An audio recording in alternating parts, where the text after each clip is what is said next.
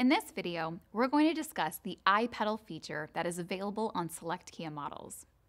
Without needing to press the brake pedal, iPedal provides the maximum amount of regenerative braking and also enables the driver to bring the vehicle to a gentle halt.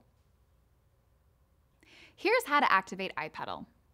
Pull the left side paddle switch to level 3 regenerative braking.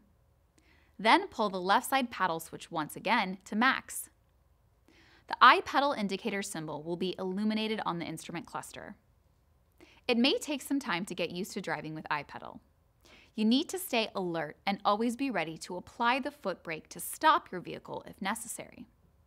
For additional information, please refer to your owner's manual, the features and function guide of your vehicle, or the Kia Features and Functions videos YouTube channel. Thanks for watching.